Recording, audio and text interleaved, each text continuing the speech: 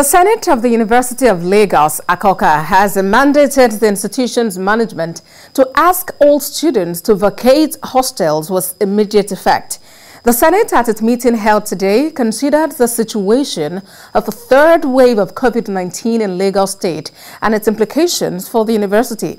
It resolved that all students should vacate the halls of residence immediately and approved commencement of virtual lectures from the 26th of July.